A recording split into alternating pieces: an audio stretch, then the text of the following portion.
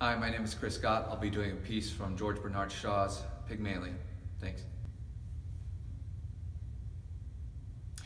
Oh, I shouldn't bother about it if I were you.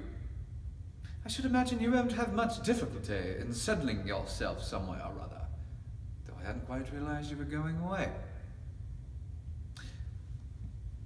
You might marry, you know. You see, Liza, all men are not confirmed old bachelors like me and the Colonel. Most men are the marrying sort.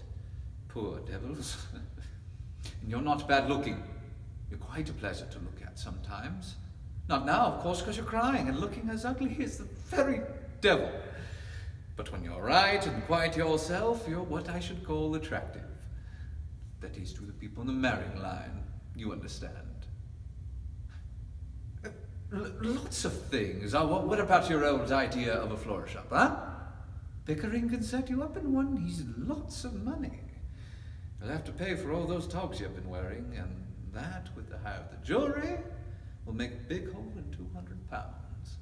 Why, 6 months ago, you would have thought it the millennium to own a flower shop of your own. Come, you'll be all right.